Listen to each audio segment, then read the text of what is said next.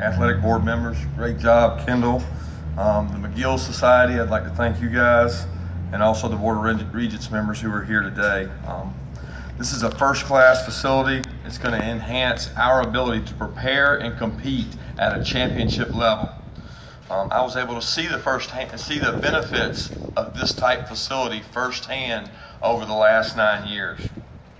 It shows our continued commitment to excellence in athletics here at the University of Georgia. And I want everybody to understand that we will be good keepers of this investment. We will utilize this facility all year long to train and develop our team.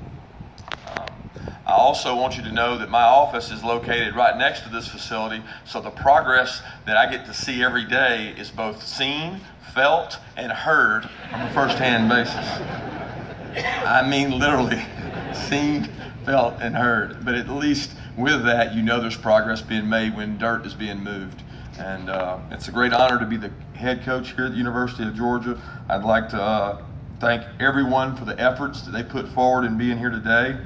And I also look forward to seeing all of you again in 2 months at our G-Day game. Thank you, and go Dogs.